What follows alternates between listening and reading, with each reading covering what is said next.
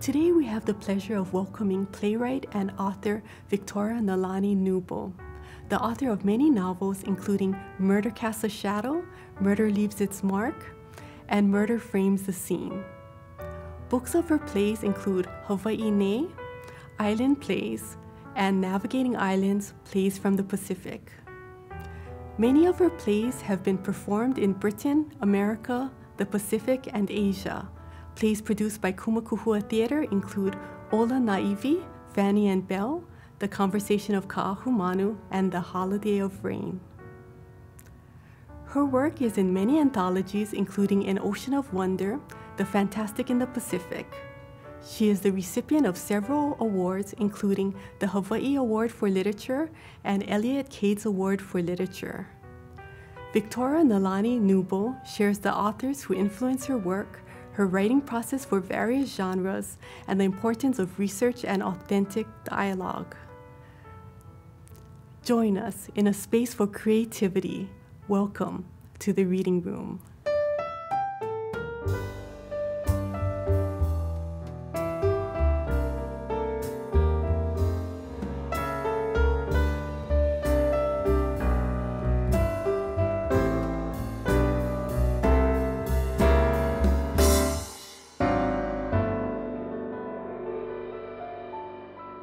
I love how you mentioned about, feminism and also that cultural heritage and background that you can see in your plays, and basically whatever you write, it's so strong, and we really appreciate you sharing your work with us.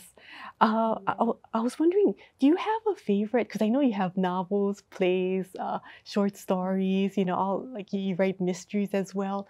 Do you have a favorite book or play or short story? And if so, why is that your favorite? I actually don't have a favorite. I feel like, when I try and think of, do I have a favorite thing that I've written? But it's kind of like looking at your kids and saying, oh, I love that one the most. But usually I'm most involved and fascinated with the latest thing I've been working on. So, I just finished a play, Aitu Fafine, that Kumu just produced. So I'm still, that play is still I'm still living with it. And I actually just finished a novel that I've been working on for years. I'm still doing the rewriting on it. And, I just had this short story published too in The Ocean of Wonder. So. Wonderful. Yeah. I know you're heavily anthologized. There's a lot of anthologies with your work in it. Do you mind reading one of your short stories from that anthology? Well, I can. I wrote this short story. It's called Auntie, and I thought maybe I could read just a little excerpt from it. And just to give you a little exposition about where I'm reading in the story's set in the 1950s, and the voice that you'll hear in the text is a girl's voice. She's about 9 years old. And she and her family live in, it's the 1950s. They live in a really rural valley. Her father goes pig hunting a lot. And in this excerpt, he's come home and he's brought a very strange looking lady with him back to the house. So I'll just start reading. It turned out Auntie was going to live with us. Oh, I'm sorry. Can't see. It turned out Auntie was going to live with us, and she was given the attic room on the 3rd floor that used to be a playroom. Looking back, I now realize that everything about Auntie was strange in the extreme, and I can only excuse myself from not recognizing it at the time on account of my youth, and because I was so fond of her. After my mother cleaned her up, washed and braided her hair, and dressed her in some clean clothes, she looked elegant. When she smiled, it was like the sun shining. She had long legs and arms, and when she moved, it looked like she was dancing. She pretty much didn't talk for the first couple of weeks she was with us. She only repeated words and watched and listened. We had a television set, and at first she used to spend hours watching, and sometimes I could see her repeating in whispers the things the characters were saying.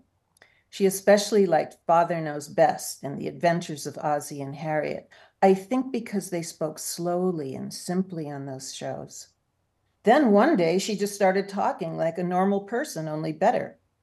I found out later that when I was away at school during the day, my father had a tutor come and teach her how to read and do math and stuff. And she learned so fast, he had hardly enough time to collect his first paycheck. This tutor, or whoever he was, had explained to her how money worked. And after he left, she started asking my father about it. And he explained to her about banks and checking accounts and interest. Then one day, she asked him what the thing in the newspaper called the stock market was all about. He gave her a book to read, and then he took her into town to one of his advisors who explained things to her. Then she and my father used to have these meetings about money and stocks, and the next thing I knew, Auntie bought an MG, learned to drive, and my parents were taking expensive cruises and long trips to foreign places. Auntie loved to make clothes. She saw my mother at the sewing machine one day and asked her what she was doing. My mother explained about the machine, the patterns, and the fabrics, and before we knew it, all we had to do was show Auntie a picture and she could make us anything.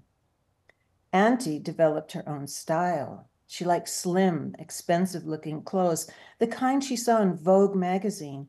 Oh, and she loved sunglasses. She had a whole drawer full of them, and she used to let me wear any ones I liked, anytime I liked. One of the first things she did after she got her car was to cut her long hair, of course she did it herself, into a short, sleek hairstyle like the one she saw on Shirley MacLaine in that movie, The Trouble with Harry. That was one of her favorite movies. Sometimes she would take me to school in her MG.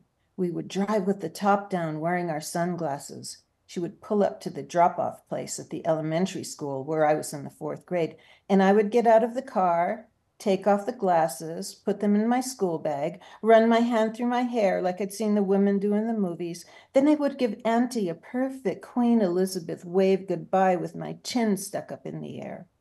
And she would always throw her head back and laugh as she pulled away from the curb. Auntie also learned to cook, and much to my mother's delight, helped her out a lot in the kitchen.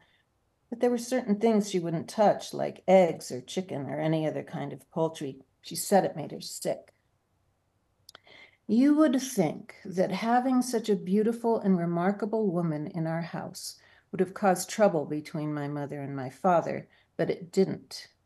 Lots of people speculated and gossiped, but I know, because I was there, that my father was not remotely interested in her that way and treated her like a younger sister. My mother may have been uneasy at first, but she quickly saw there was no attraction between them. In fact, Auntie did not seem to be interested in men at all, although lots of men were interested in her. Once, when a very handsome man was calling her up all the time and asking her to go out, I asked her if she liked him even a little bit. Well, Luna, she replied, looking thoughtful and tapping her lips with her forefinger. No, I think I just don't give a hoot. And she burst out laughing. Oh, I love that. Oh my goodness. I love that last line. I just don't give a hoot and I know that there's a special meaning at the end of the story with that as well. Wonderful. I love your descriptions and it's so vivid. I know a lot of your plays and stories, they have a historical context.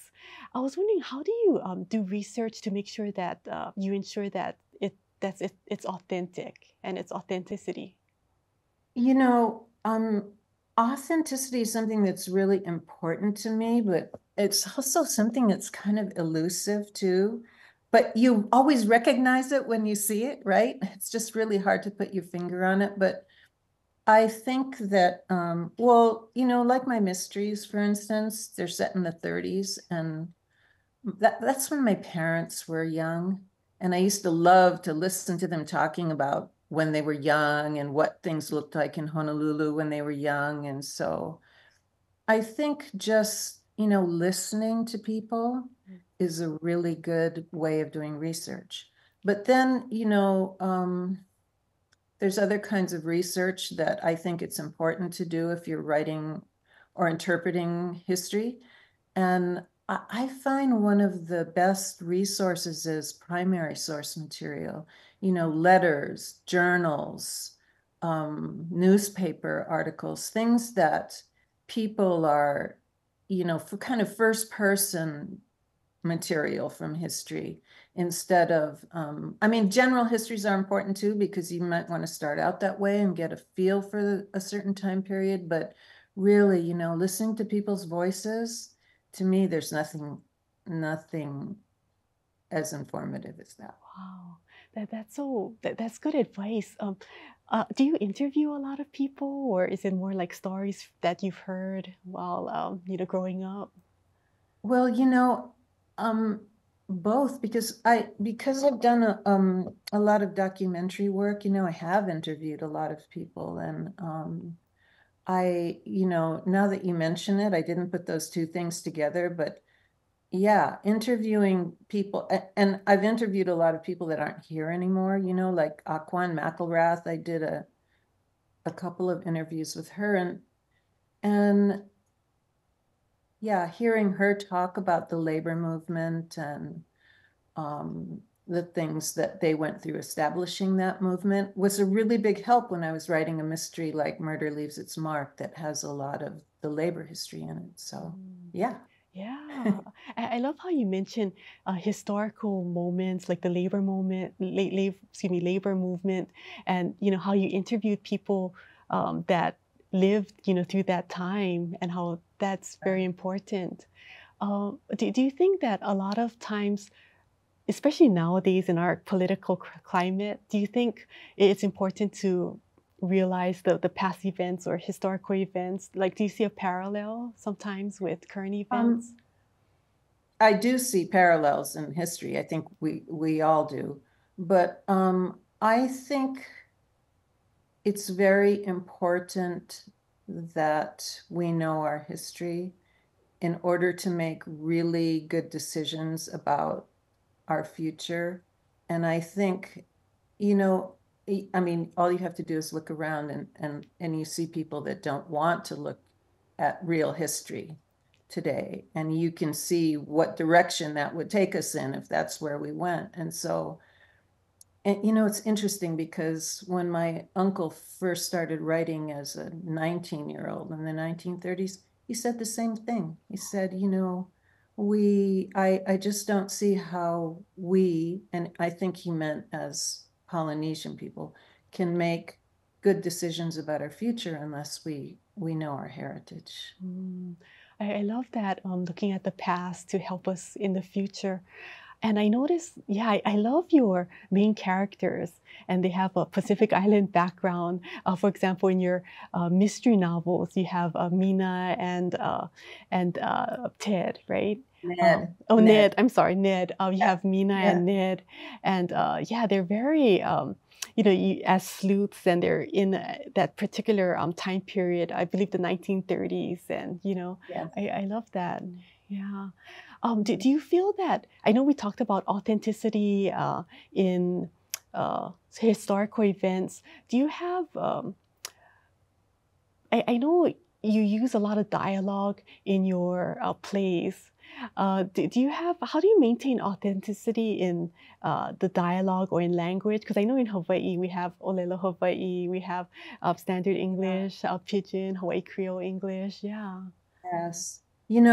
That's a really good question because, and I had to take a look at that really early in my playwriting career when I wrote this play called The Conversion of Kaʻahumanu that took place in the 19th century. And so I had to write dialogue that kind of sounded historical, but you want your audience to be invested with you and go along with it. So you can't be too stiff, right? Yeah. So I think I looked a lot at letters and journals, especially the women's letters and journals. And I kind of I kind of arrived at this way of talking that wasn't quite 19th century, but wasn't quite modern either, just because you know, playwriting is all dialogue. That's pretty much all you have to move your story along. You have a little bit of physical action, and your set may convey a certain amount of information, but really it's dialogue. And so, you know, consequently, it's kind of a rough medium. It's not luxurious like novel writing is. You know, when you're writing a novel, you can get inside people's heads as much as you want. You can describe the surroundings as much as you want, and you have much more time, you know. I always say or think that writing a novel is kind of like going for a long distance run. And a play is like the 100-meter dash. Yeah. You know, because you only have dialogue, you only have a couple hours to tell your story, and it's a much more restrictive medium. And so dialogue is really important, and how people talk too is very important, because one of the things they tell you in playwriting is you want a contrast between the way people talk. And I think it's easier to do in a play than it is in a novel. You're liable to forget that, right? Those contrasts, but in playwriting, they make a big difference. Wow, you know, your writing is you write in a lot of different genres. You mentioned the playwriting, and then you're a novelist and short story. I guess if someone wanted to be a writer and they wanted to know about the process, how does the process differ? I know you mentioned a little bit of how they differ, but how would you explain your different writing approaches? You know, and when I went into I think it was my second playwriting class, my teacher, Dennis, who I love dearly, you know, but he was reading this thing about, you know, what helped people write. You know, it was going for long walks and, you know, reading and sitting around thinking. And when he was reading this thing, and I was thinking, wow, it sounds like that person has a wife. You know, because when I started writing, I was in college. I had 3 part-time jobs. I had 2 children. I had a house. And I was just writing anytime I could. And I think actually that was good for me, because I wasn't one of those people who thought, oh, you know, I need some quiet, you know, time. I need this space, and, you know, and I think that honestly, if you want to be a writer, you'll be a writer. You know, I grew up in a family of where the guys were surfers. My father used to build surfboards in the garage, and you don't have to tell somebody who loves surfing that, you know, they don't have to go talk themselves into going surfing. You know, Yeah. the waves are good, man. They're out there. And I think it's the same with writing. You know, you want to develop some skills, but you'll get to a place where that's what you want to do. You know, you're just going to make the time no matter what's happening in your life. That's what you're going to do.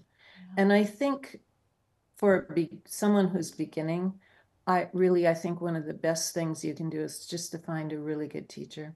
Yeah. You know, my teachers made the biggest difference in my life, especially Dennis. And I took a wonderful class from Ian McMillan too.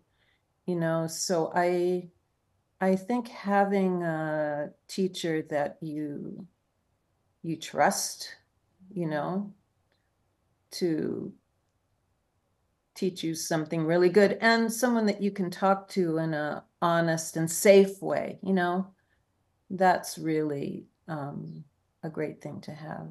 Wow. And a community too. Yeah, you know, community to be around. Yeah, I love how you mentioned about having a mentor, you know, basically having someone to talk to in regards to writing and, Yeah. learning more about writing itself. Is there something that you would not write about? Anything that you would not write? Yeah, there's certain things. I mean, there's certain things that I just don't want to write about. Like I don't want to write about World War II. Oh, yeah, yeah.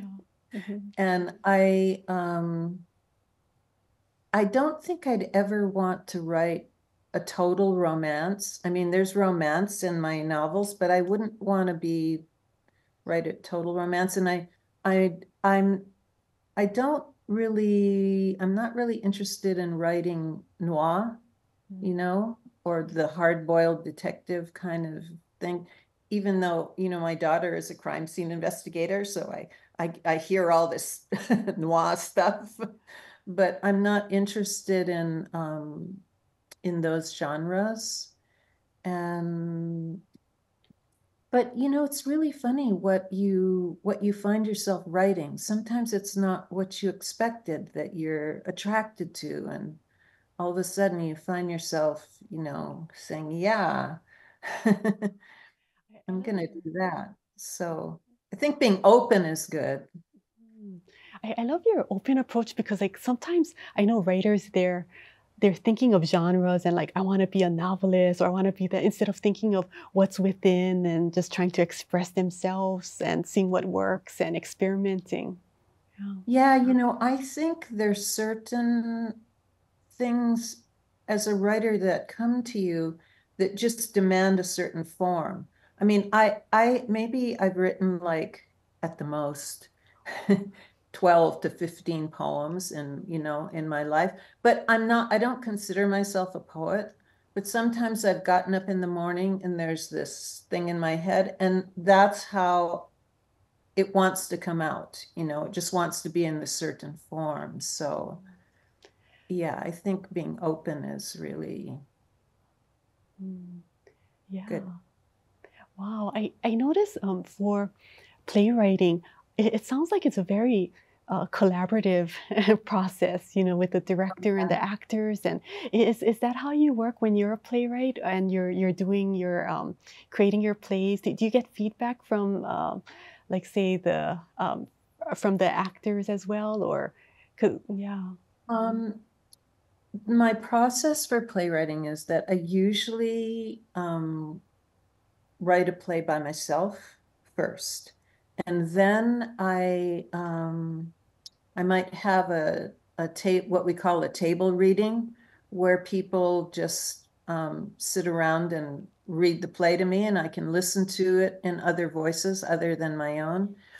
And then if I'm really lucky, doesn't always happen, I think it's great for a playwright to be able to have a staged reading of their new work, where the actors have a script in hand, but there is some minimal blocking, and you kind of see it up on a stage. And that's when I usually freak out, because I feel like my underwear is out there in public during the staged reading. And it's something that's always been in your head, and now it's like out there. It's not in a book, it's out there.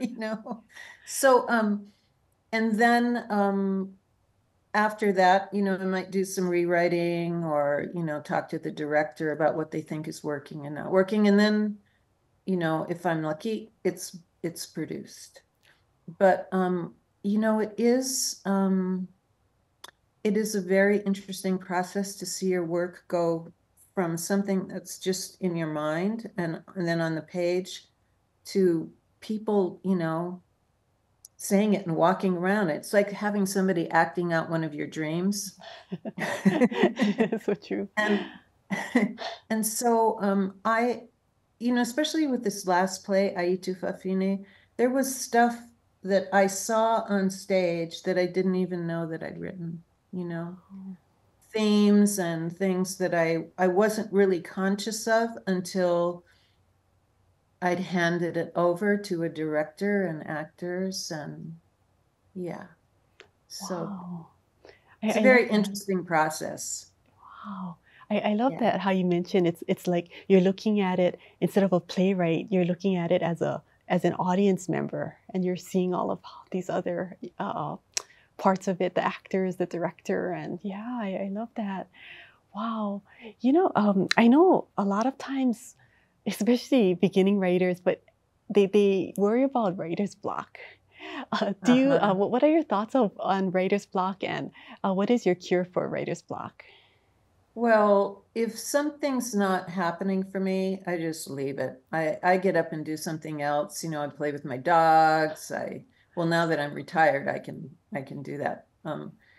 And I just feel like if it's not happening, you just have to just put it aside for a day or, and however long you need to, and go do something else. And, it's funny, my uncle John, who is a writer, he people used to ask him that question about writer's block, and they'd say, "Oh, just think about mashed potatoes.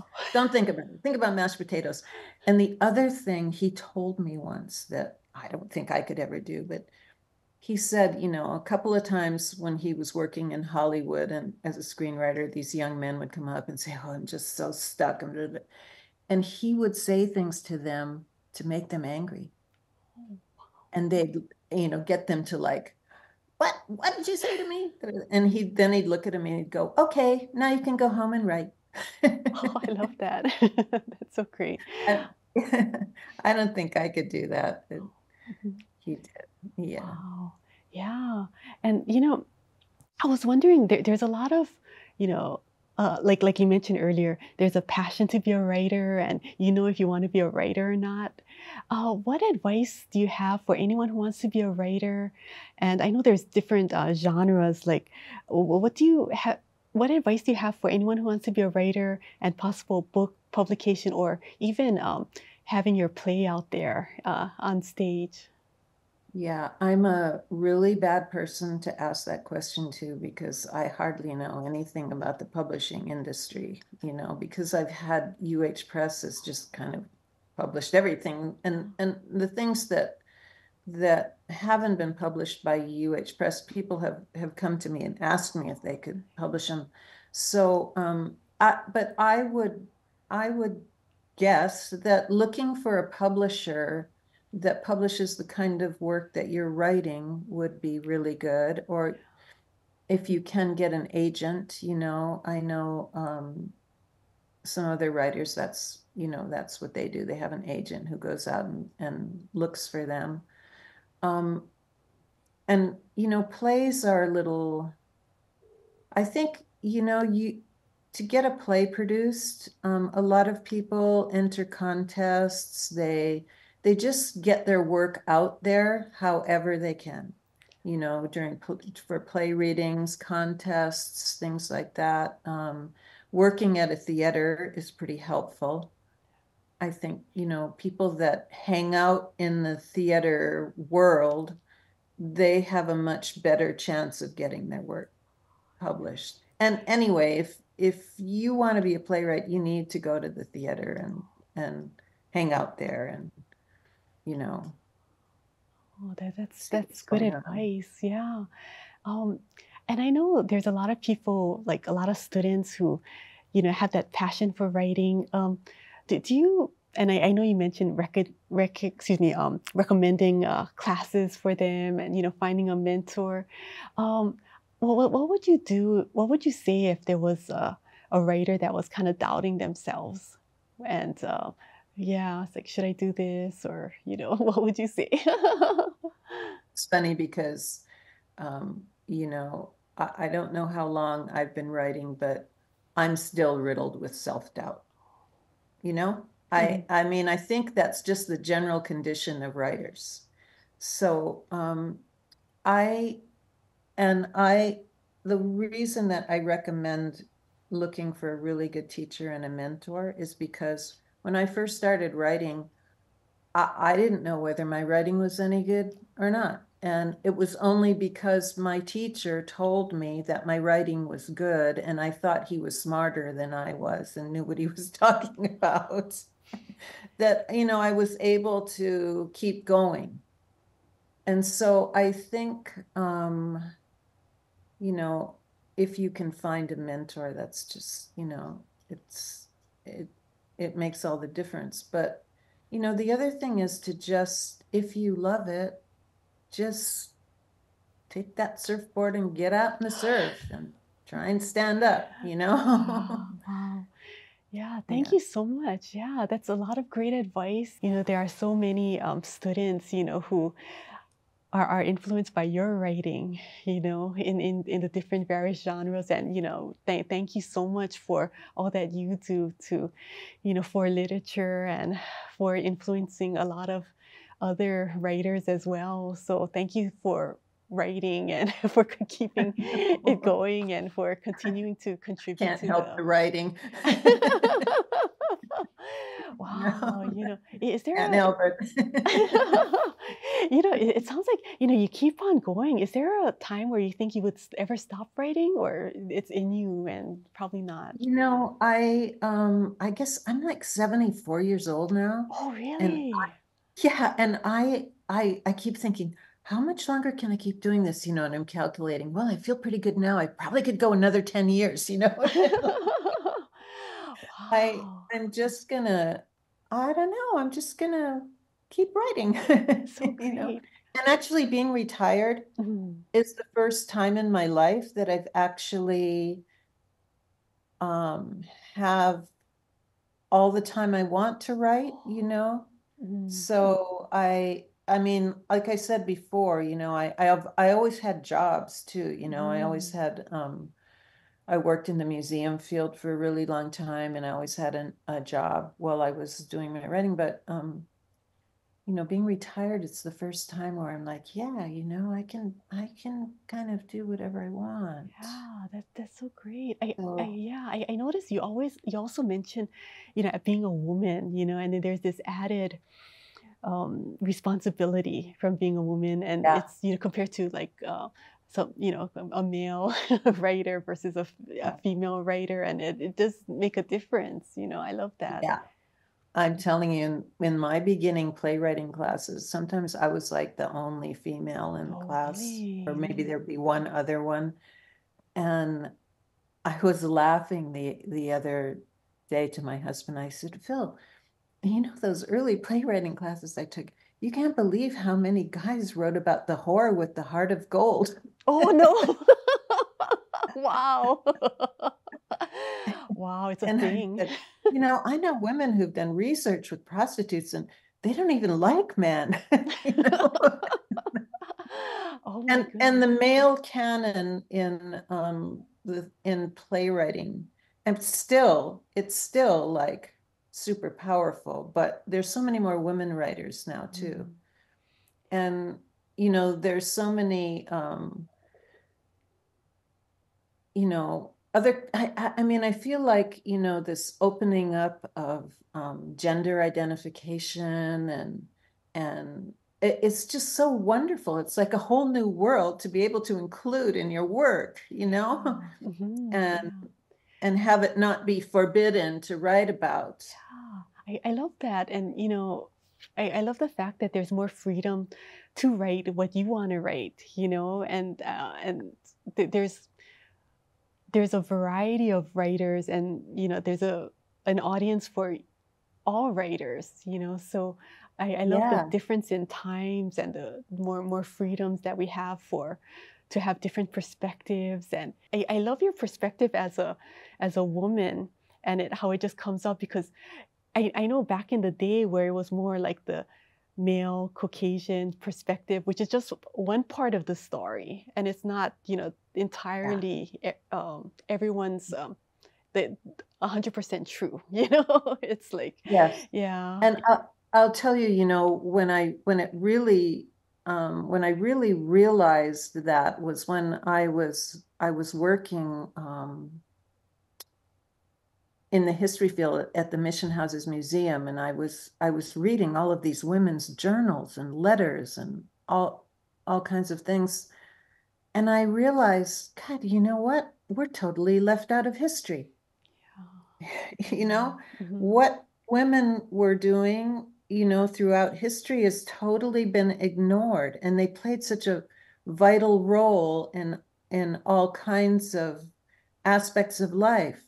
And I think, you know, because history's been so focused on politics and, you know, it really opened me up to be around all that primary source material and to look at things like material culture, you know, and see how that was a huge part of history too. I think that, yeah, our perspective has been really left out, and in plays too, you know, the way women were portrayed sometimes was like, Yeah, yeah, I agree. I agree. And I love the fact that, well, it's hard where when there's only one perspective or one type of history that's been being shown, a lot of people might not realize that there's other perspectives or there are some other histories that we aren't aware of, that we don't know about, but it doesn't mean that it doesn't exist, you know? yes. Yeah. And I really think today that increasing that awareness is like super important to the well-being of humanity and our planet, you know, that getting people to be able to look at things from multiple perspectives, or to understand that, you know, it's just not this one-way street, is really, it's really something that's super important now. Wow. Oh, thank you. Well, I'm going to thank you again, Victoria Nālani. Thank you. Yeah, this has been Victoria great to Nālani talk to Kneubuhl. you. Yeah, thank you so much. Victoria Nālani Kneubuhl, thank you so much for joining us in the reading room. And thank you, everyone, for joining us for another episode of the Reading Room.